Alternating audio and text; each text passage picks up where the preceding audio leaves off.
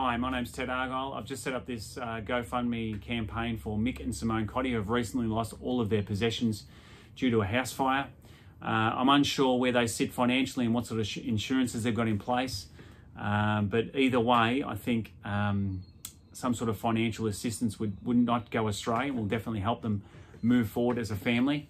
I used to teach Mick and Simone's child several years ago, and my heart went out to them when I found out they'd lost all their possessions. Having been the recipient of a GoFundMe campaign a couple of years ago when the pandemic hit and almost closed my school, even though the campaign only raised a few $1,000s, that few $1,000s certainly helped me move forward. And I'm hoping with this campaign we can do the same.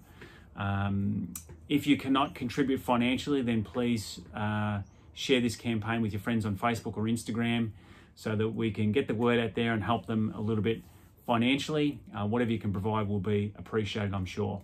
So thanks for watching this video, thanks for your contribution, and thanks for sharing this campaign with your friends. Thank you.